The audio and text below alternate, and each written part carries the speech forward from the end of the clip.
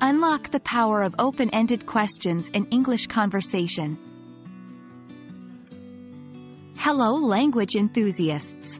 Today, we're diving into a key aspect of responsive communication in English: open-ended questions.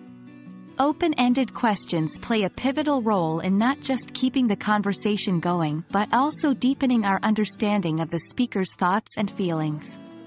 So, let's dive right in. So what exactly are open-ended questions? Open-ended questions are inquiries that can't be answered with a simple yes or no. They require more thought and more than just a one-word answer. They're often the starting point for a deeper conversation or debate. For example, "What did you think about the movie?" requires a more detailed response than "Did you like the movie?" Let's take a look at some examples. Consider these. How do you feel about the situation? Can you tell me more about your project? What was your experience like?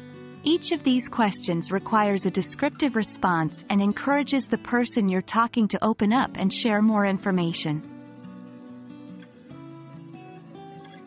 Open-ended questions are incredibly versatile and can be used in many situations.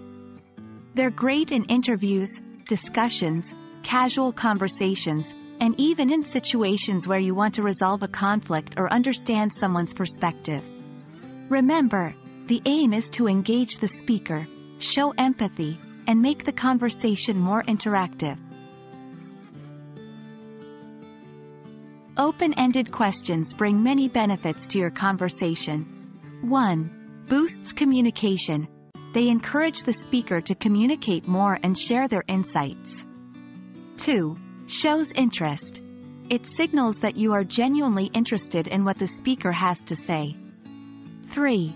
Builds relationships. By encouraging a deeper dialogue, open-ended questions can help you forge stronger relationships. That's it for today's topic on using open-ended questions in English conversation.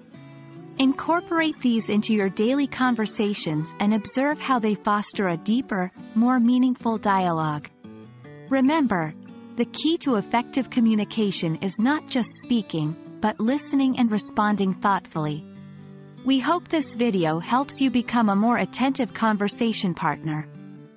Keep practicing, keep learning, and keep growing. See you in our next video.